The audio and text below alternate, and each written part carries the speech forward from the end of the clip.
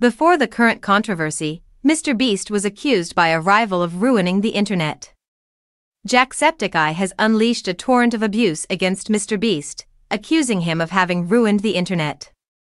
Due to recent controversies surrounding Mr. Beast, a video of him and fellow YouTuber Jacksepticeye, real name Sean McLaughlin, getting into a highly public altercation has been making the rounds again. The leaked video was recorded during a Tommy Innit's channel session in September 2023, during which Jacksepticeye takes an insulting lie detector test. "Do you like Mr. Beast?" was posed as a probing question, to which he candidly replied, "No."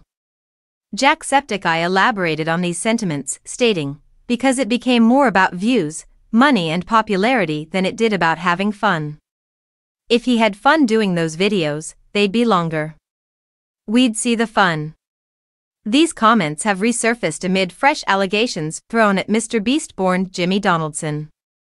He's been accused of staging content by a former staffer, immorality, and now hiring a known sex offender, alongside claims that his co-star